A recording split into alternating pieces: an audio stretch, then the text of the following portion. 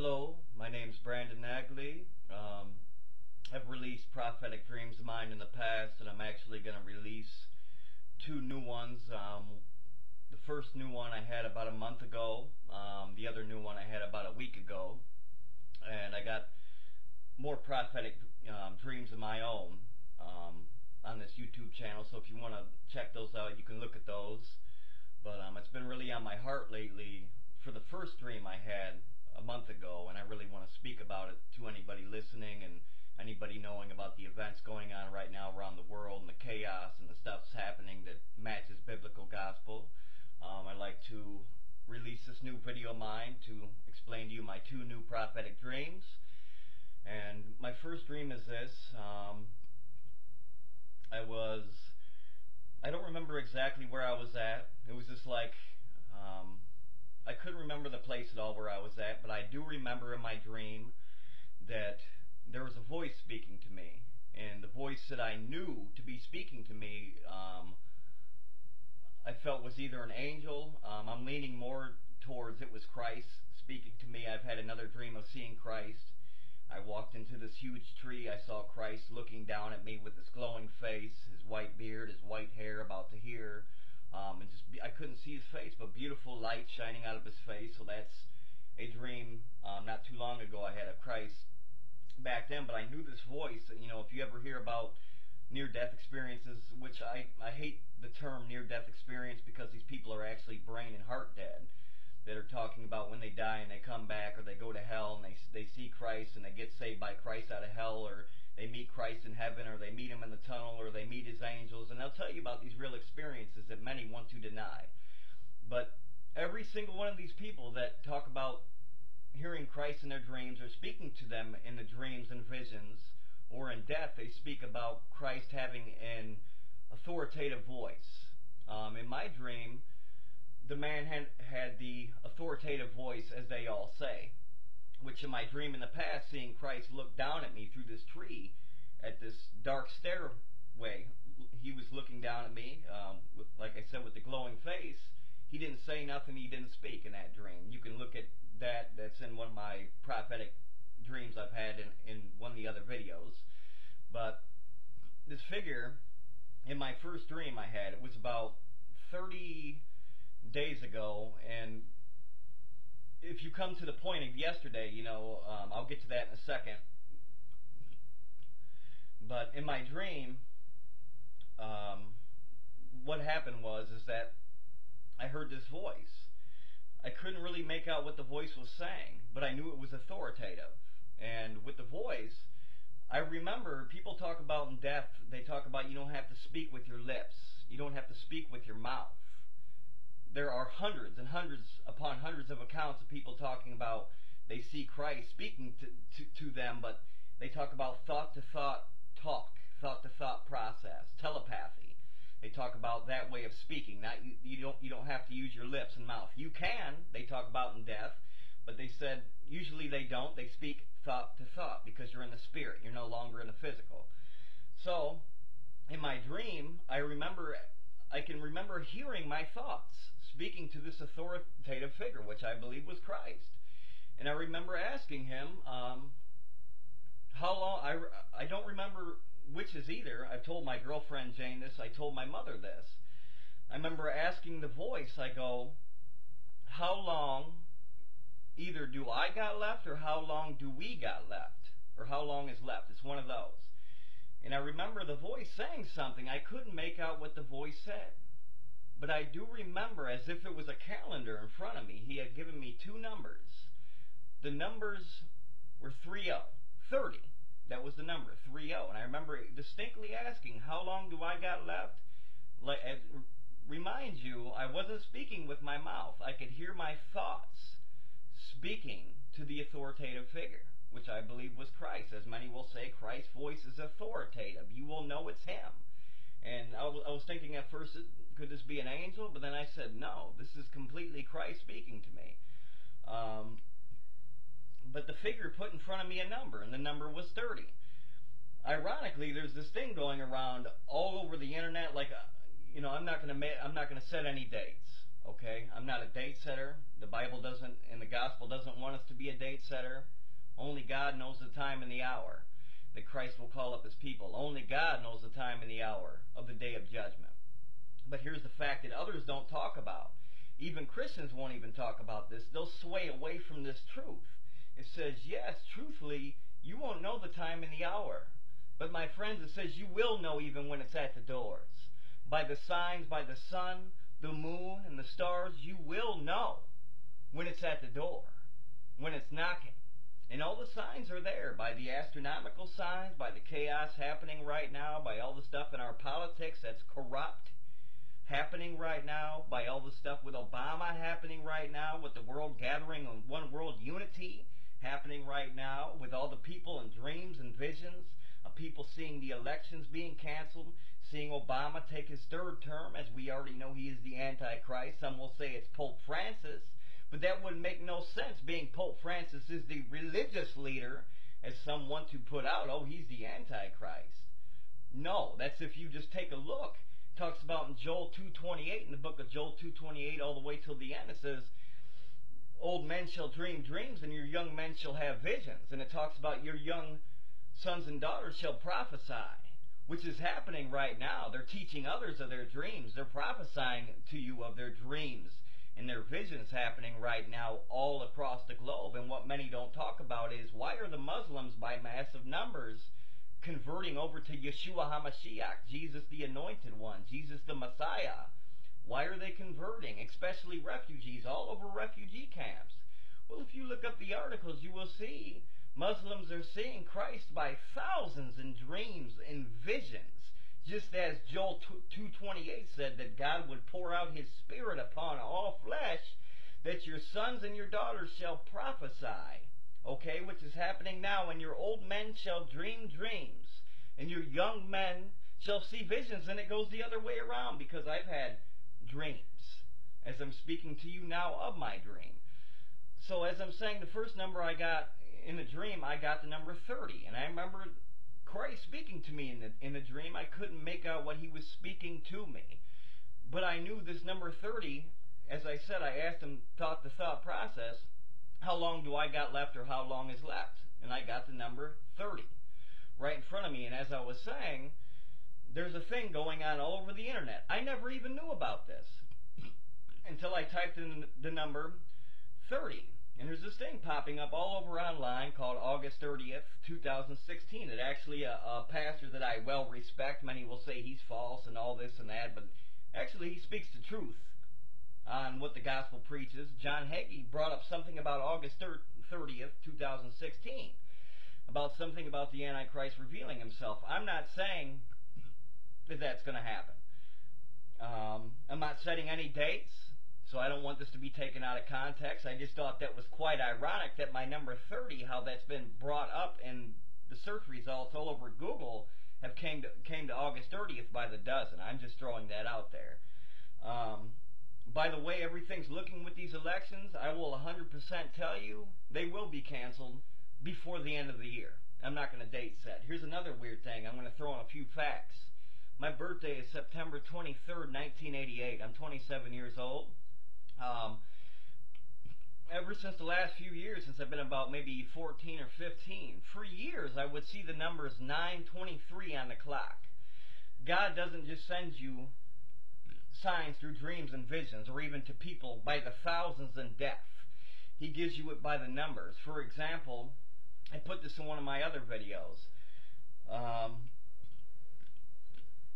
I had actually prophesied to my mother something that would happen to my mom and dad before it ever occurred. I was working at the store, Family Dollar, not too far away from here, and what happened to me was I was on the cash register daily. And people say, oh, this is a joke, you know, this is a joke thing. No, this is not a joke. I kept getting the numbers 31 and 13 in tax form. 31 and 13. It would be like $1.31, $10.13, $2.31, $20.13, and I knew the two last numbers of that tax form I kept getting while I was working on the cash register. 31 and 13, my spirit told me it had something to do with my father or both of my parents. I had my mother to back me up on that. I ended up telling her a month in advance. One day I came out of work. My mother picked me up from work. She had, said, "How was your day?" I told her, "I keep seeing these numbers, 31 and 13, the last few days, Mom." I said, "Something's going to happen to you and my father." Or just my father alone. I wasn't sure which. But what ends up happening on the day of April, I believe it was 31st, it was my dad's first heart attack. He ended up having a heart attack. And by the way, where the numbers 31 and 13 come in at, my father was born on 8/13/56. 8/13/56. He's born on August 13th, okay? That's where the number 13 comes at. My mother, her birthday is July 31st. July 31st, so that's where the numbers come in at, 31/13. My mom's birthday, the 31st, 13, my father's birthday. So I came out of work one day and told my mother and father, "Something is going to happen to you. I keep getting these numbers in tax form. These are not just regular numbers. There's no way these numbers can add up to 31 and 13 when the tax was supposed to be 10 to 15 cents after the end of each dollar." God kept giving these signs. I had prophesied it to my mother a month in advance. I don't consider myself a prophet. I'm just considering these truths that I have backup to prove. And as I said, what ended up happening, the first time my father had a heart attack, not too much longer after the dream I had. And then a month after that, my father had multiple heart attacks not too long ago in the month of May. He had 4 heart attacks where he almost died, and luckily both times, by the grace of God, God saved him.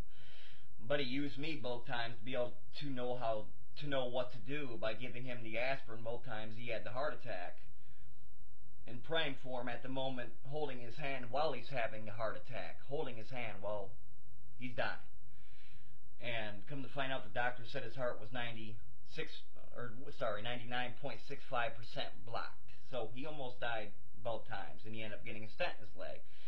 The next part of that is my mother,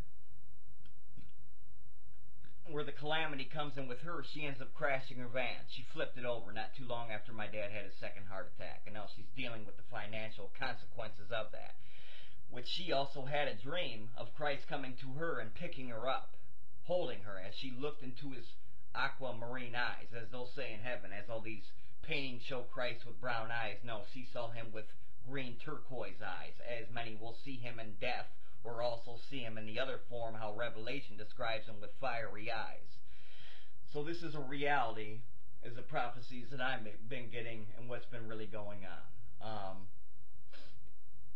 My second dream I'm going to explain to you. As I said, the first dream I'm not going to date set. I just remember asking Christ as he spoke to me, and I don't remember what he said to me. I remember how long do we got left, or how long do I got left.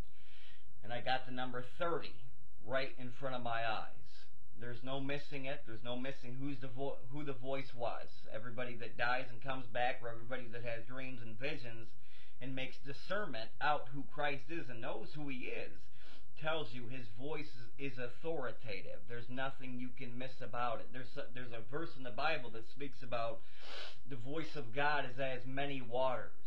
Many waters. That's how many will describe it in death. How his voice will echo like waters when he speaks to you, as if his voice is bouncing off the ocean, coming to you. That's how beautiful and strong and powerful our Lord is, for some that want to deny that fact.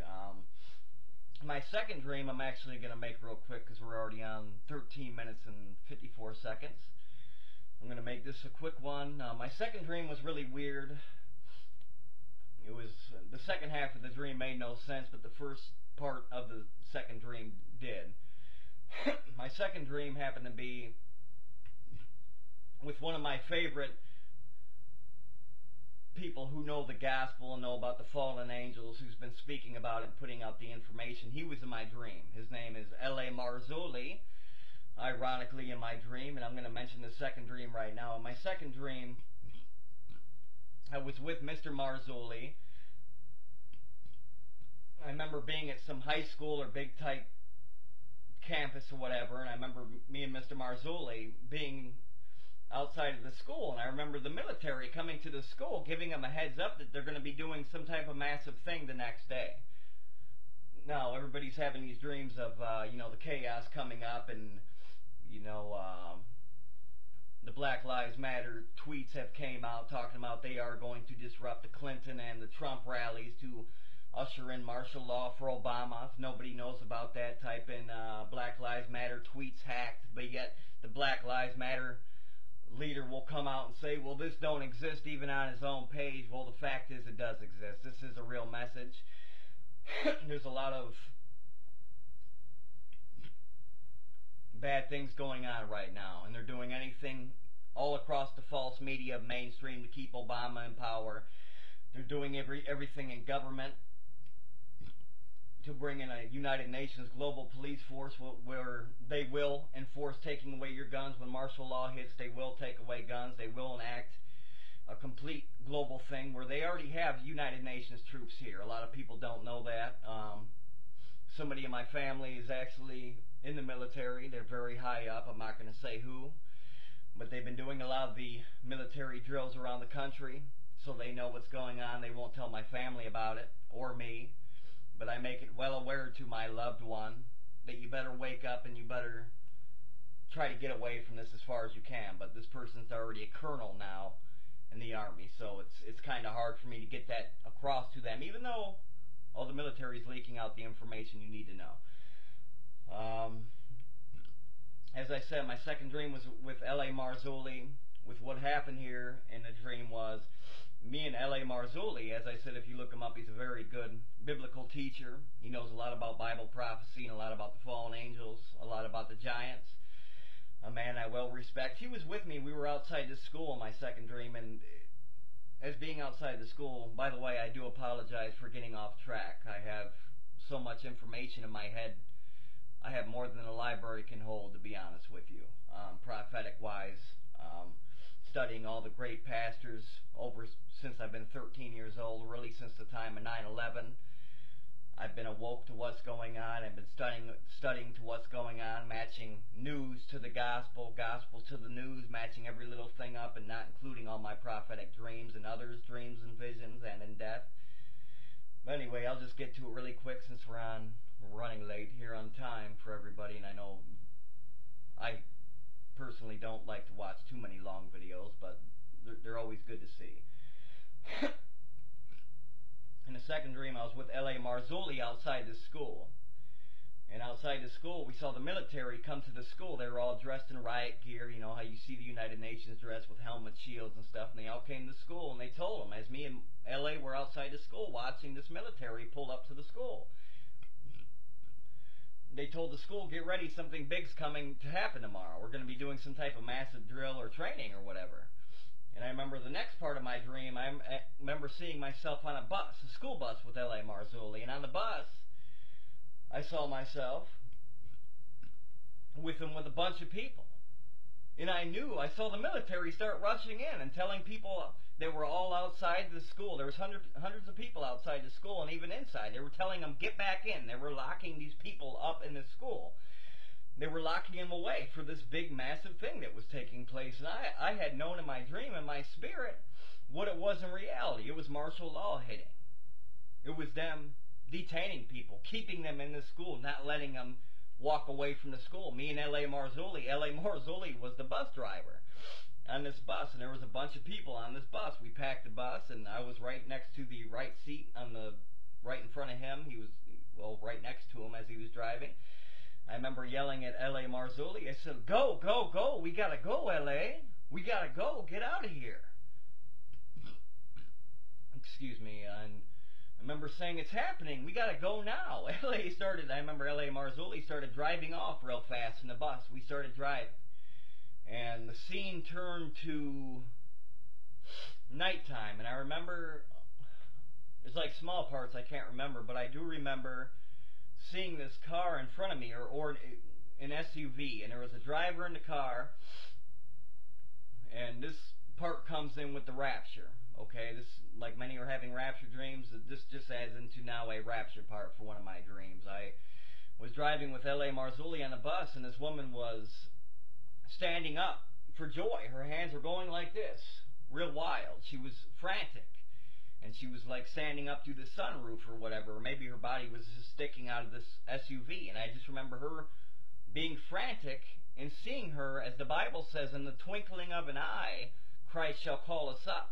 And as people are dreaming by the thousands and dozens, seeing their own selves getting caught up in the clouds, in the twinkling of an eye, meaning, I can't remember so-and-so force of a second, like that. As soon as your eye blinks, you go up. When Christ says, come up hither, come up here, it's time to go.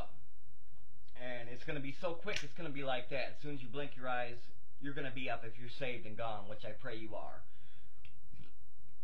So I just saw this woman. I remember her being frantic in this SUV, putting her hands up, and just like that, I saw her body just whoop, like that, up through the vehicle, just like that. And I knew that was the rapture that just occurred. And, you know, a lot of people, they have dreams of being raptured, and then they also have dreams at the same time, too, of being left behind. They can have the dreams of being raptured and left behind for God to show you, you know, hey, get ready, which God has been telling me, as the dream I had before with Christ looking down at me through this huge tree. I knew what the dream meant. He didn't say nothing. He didn't have to say nothing.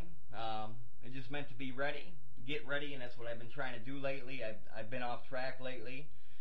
But I'm praying hard to get back on track and be ready for the Lord, as I pray others can get ready, and for those who don't know Christ, that they may come to Him and accept Him as Lord and Savior. I just remember, as I said, the lady disappearing out of the SUV. I saw her shoot up out of the SUV, and then it switched over. Me and L.A. Marzulli were driving on the highway. We came up to some road, and I came to like a checkpoint, and the road had broken off. We couldn't go no farther. And then I saw us driving the next morning. We were driving on a highway, and I saw this huge statue on the highway. It was like a statue you see down in South America. It was that big, the South American statue of Jesus Christ. It looked like that, but it wasn't that same statue. But it was just a figure of Jesus Christ, a statue that came down on the highway, and the head broke off, as if like a quake or something major had knocked this huge statue of Christ down, and the statue ended up breaking the head off right in front of me and L.A. Marzulli on this bus. So that was another sign showing Christ, you know. And then it got to some other parts in the dream that were very insignificant, really stupid, to be honest with you, but that was my second part of the dream.